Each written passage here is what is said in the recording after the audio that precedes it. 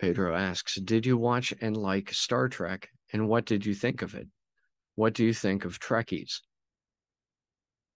I reply, Adam Weishaupt, who invented the original Illuminati, was a Jesuit.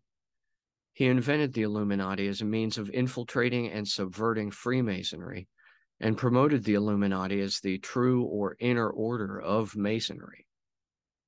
Likewise, the radicalization of labor-unionism into communism by Karl Marx was intended to destabilize the essentially Masonic foundations of modern Western society, principles of a free market and sound economic currency.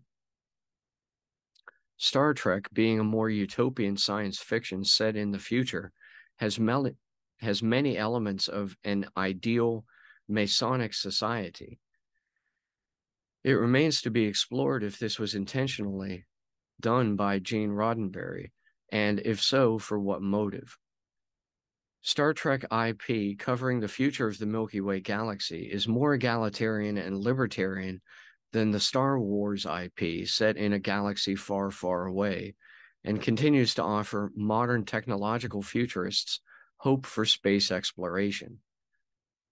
I grew up watching Star Trek TNG and DS9, but the plots of the recent reboot movies, recasting William Shatner with Chris Pine as Captain Kirk, still seem too confusing to me to accept yet as absolute canon.